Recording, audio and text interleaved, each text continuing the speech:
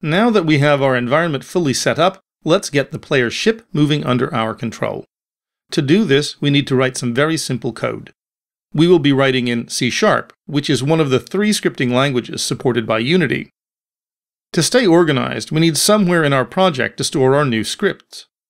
Let's add a new folder to the root level of our assets folder. It's worth noting that this folder could be placed anywhere within our assets folder to work, but for clarity, it would seem that the root level is the best location for such an important folder.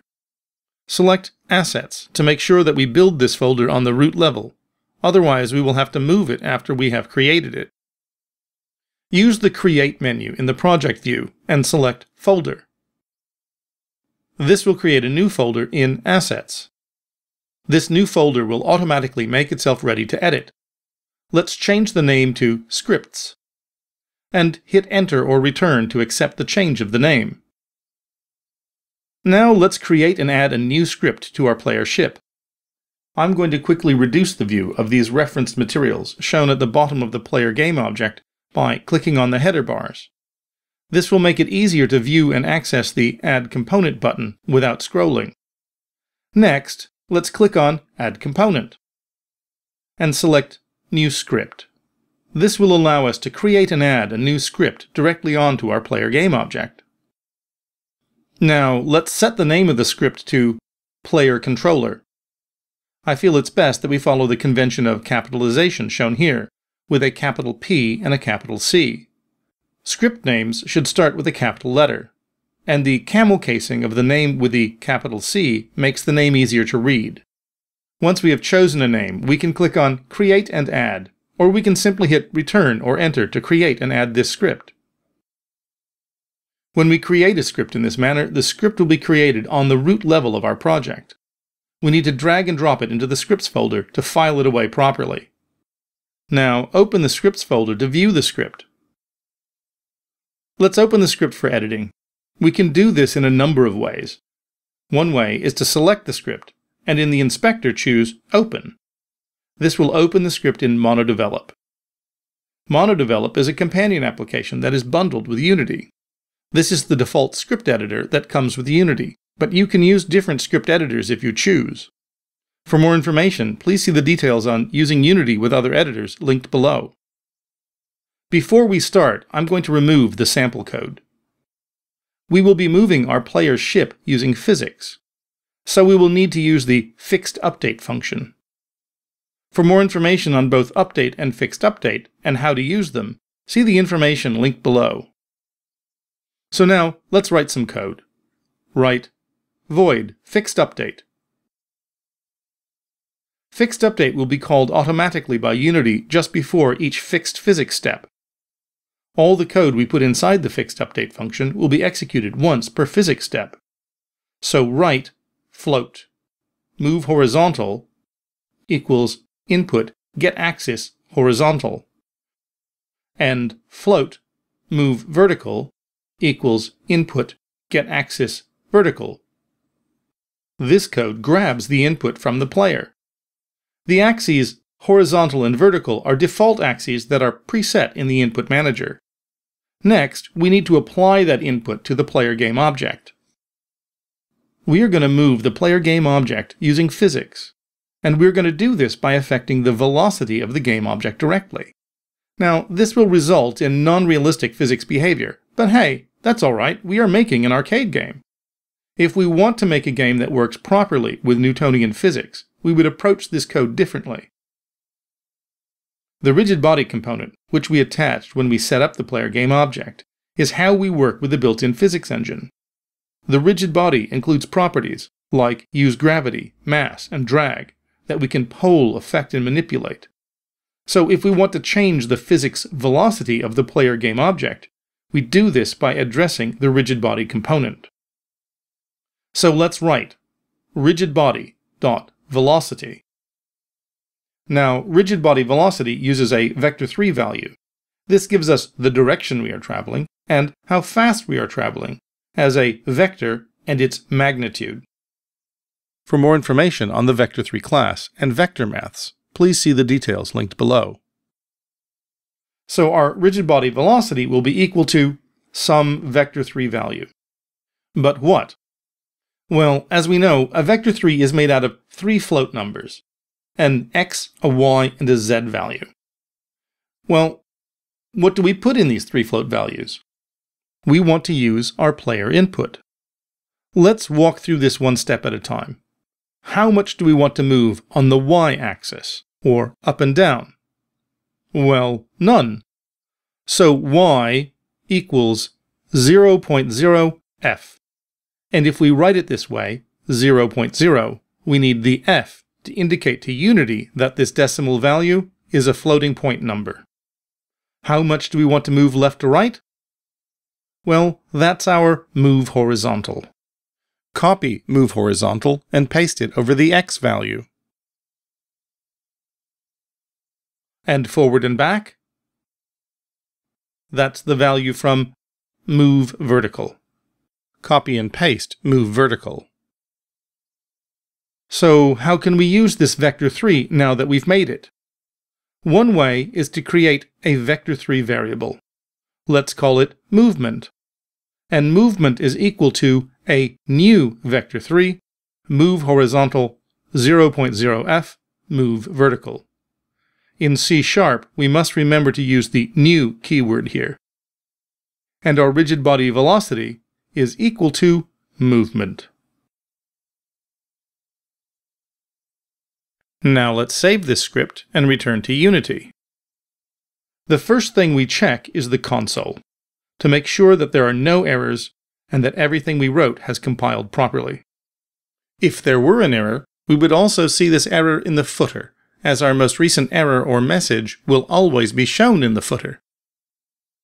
Let's test our code. Save the scene and enter play mode. We can move our ship, but it's moving very, very slowly.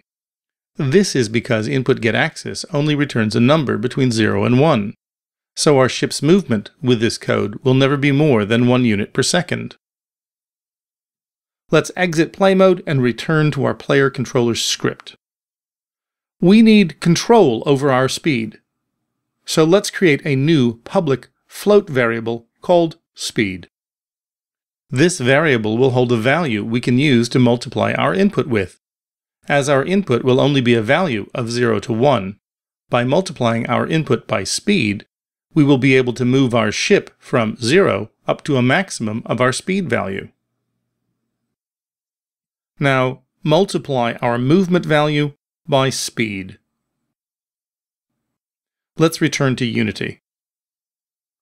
We did not assign a value to speed in our script. Because we made speed a public variable, we can see it, we can set it, and we can change its value in Unity. Let's look at our player controller component. We can now see an editable property called speed. Let's change its value to 10. Now we save and play, and now we can move much faster around the game area. 10 times faster, as a matter of fact. But we have a problem. And that problem is our player ship can leave the game area. We have no idea where the ship is gone, and it would be very easy to completely lose track of where our ship is. We need to constrain the ship within the game area. So leave play mode and return to our player controller script. We are moving our ship by setting the rigid body's velocity. We can constrain the ship by setting the value of the rigid body's position. Again, this won't give us realistic physics behavior, but in our case, it's not necessary. Unity executes our code within a given function, one line at a time from top to bottom. The code we have written moves our player ship. We will write code that will come after the code that moves our ship, and if we have moved outside of the game, the code will set the player's position back to the edge of the game area. Because Unity will read and execute all of the code in our relevant functions before updating the frame, the ship itself will never leave the game area. So let's write rigid body, position, and this is the property we want to set, and then write new vector3, x, y, and z. And this is the value we want to set it to. The code we are going to write next will make one very long line. So I'm going to break this code over several lines vertically. This will all be the same instruction to the compiler. I'm going to follow the same indenting and bracket conventions that we are already using for organization and readability. Let's think about how much we want to limit our movement. How much margin do we want up and down? None. Our player game object should never leave the plane of the game. The y value? Let's set this to 0. But what about left, right, and forward, back? The ship is moving along the xz plane, and we want to clamp it within the game area. The ship starts at origin, or 0, 0, 0. So we want to set limits on all 4 directions along the xz plane. Let's return to our script. So write mathf.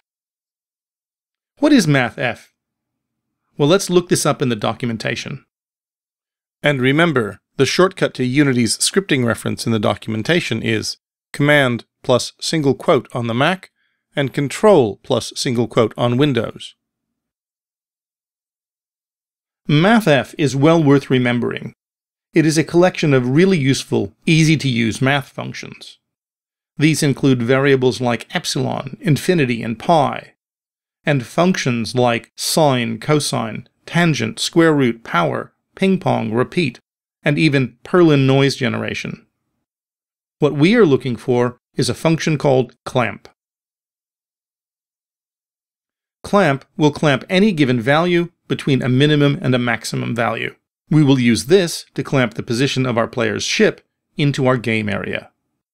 Returning to our script, let's write clamp rigid body position x, xmin, xmax. And for z, let's write mathf clamp rigid body position z, zmin, zmax. This will effectively clamp our position between the values we set for our min and our max on the x and z axes. Now we need to declare our min and max values. At the top of our script, write public float xmin, xmax, zmin, zmax. And using this format, we can define all 4 float variables on one line of code. Save the script and return to Unity. Let's look at our player controller component on the player game object. We can see these new properties, but to me, they seem to take up a large amount of space in the inspector. Moreover, these properties can only be used by this script. There is a way that we can both clean up this code and make it reusable. That is to put these into a separate class of their own. Let's return to our script, and let's move these into their own class. We start by defining a new class with public class, and then we will name our class boundary. We will follow these with brackets to hold our code. It's worth noting that this class will not inherit from anything like our player controller class does. The mono behavior that comes after the class name in our player controller class indicates that this class is inheriting from mono behavior. For more information on classes, inheritance, and mono behavior, please see the information linked below. Next, let's move our variable definitions from player controller to boundary. So how do we use this new boundary class? First, we need to make an instance of it in our player controller. So write public boundary, and note the capitalization. Boundary with a capital B is our type, as defined by the class name. Boundary with a lowercase b is the name for our reference, in the same way that speed is the name for our float variable. Next, we need to update our clamp code to reflect the changes that we have just made. Xmin is now part of our boundary class, which we access through the reference that we made to our instance by using boundary.xmin. This is true for xmax, zmin, and zmax as well. Let's make our code neat and tidy by aligning our indents. Save the script, switch back to Unity, and let's look at the updated component. Now we can't see our new updated properties at all. This is because the new class that we have created is unknown to Unity, and is therefore not serialized.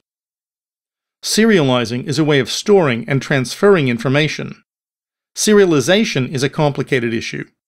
At this point, just understand that Unity needs to have properties serialized to view them in the inspector. So let's switch back to our script. To serialize our new class, we need to use system.serializable in square brackets on the line before we declare our class to make sure that the class is serialized and therefore visible in the inspector. Save the script and return to Unity. Now, if we look back at our player controller, we can see Boundary. Turn down the gizmo and we can now see our properties in an easy-to-use but very tidy container.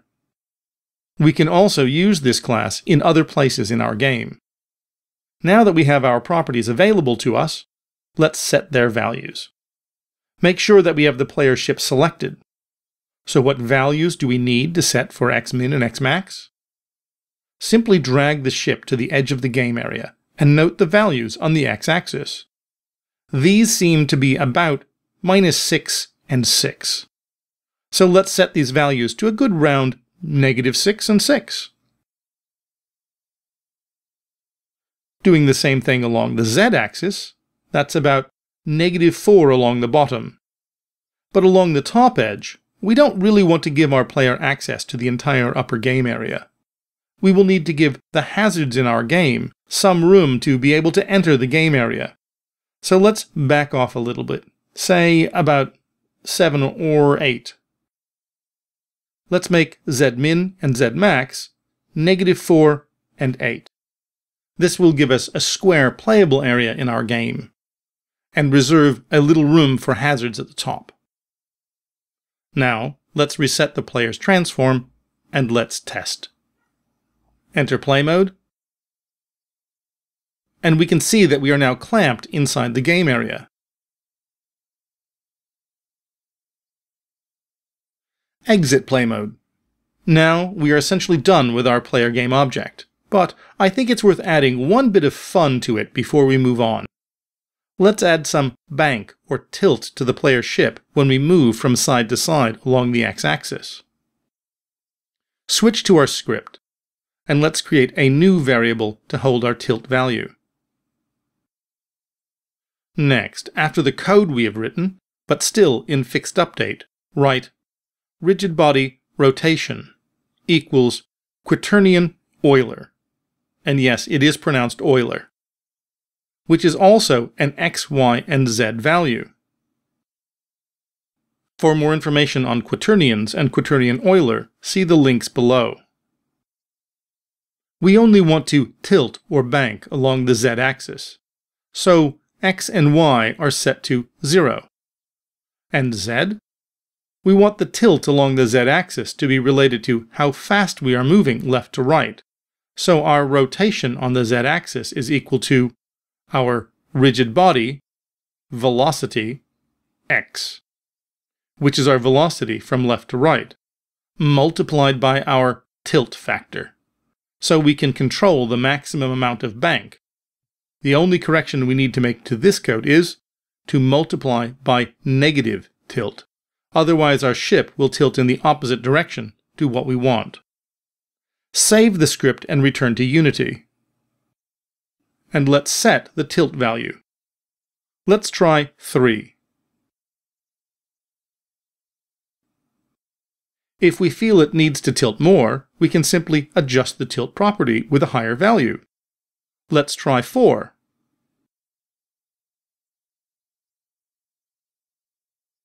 4 feels good. Incidentally, when the ship is banked over, it picks up a good combination of our fill and rim lights on the left side. That completes the code for moving our player's ship. In the next assignment, we will continue with our gameplay by creating shots for our player to shoot.